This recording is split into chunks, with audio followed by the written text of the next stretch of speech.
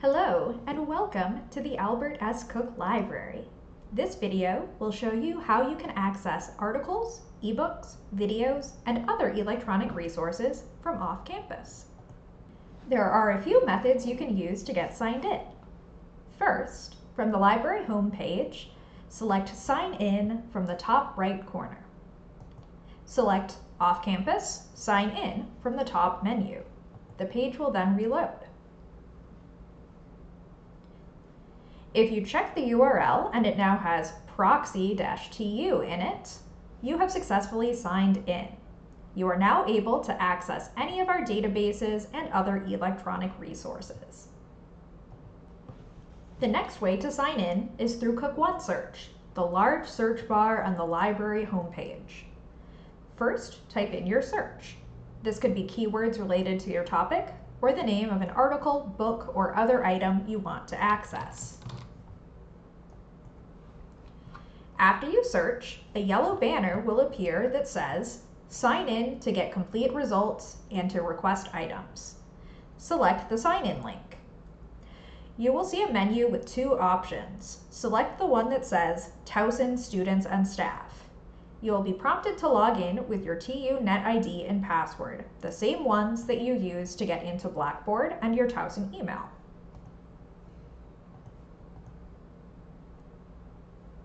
You will now be able to see some additional items in your search that did not appear before. You will also have the ability to request items from other libraries.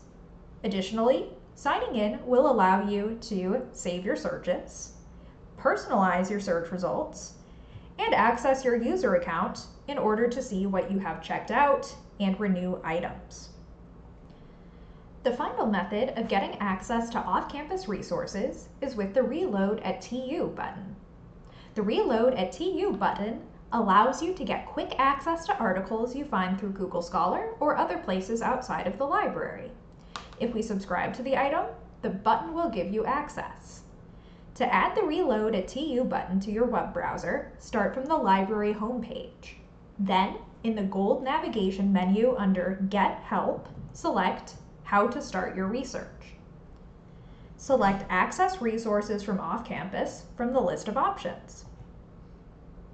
Follow the instructions on this page for your preferred web browser. If you are using Firefox or Chrome, you can simply drag the button into the top of your browser to add it as a bookmark.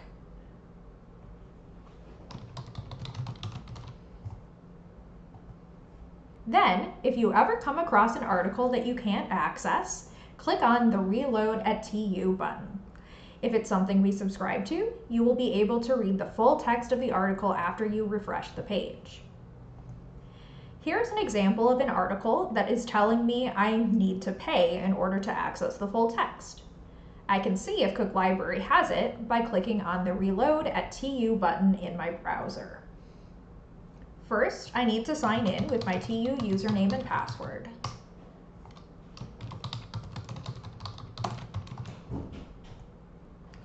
Now it has reloaded the page and I can see the full text of the article when I couldn't before. Please note that the Reload at TU button will only work for items we subscribe to at Cook Library, so it will not work for every article, book chapter, or other media you may come across. Remember that you can always request items we don't have through interlibrary loan. Have questions? We have answers. Visit bit.ly/TU Ask a Librarian for details on how to contact a librarian through chat, email, call, text, or individual appointment. Happy researching!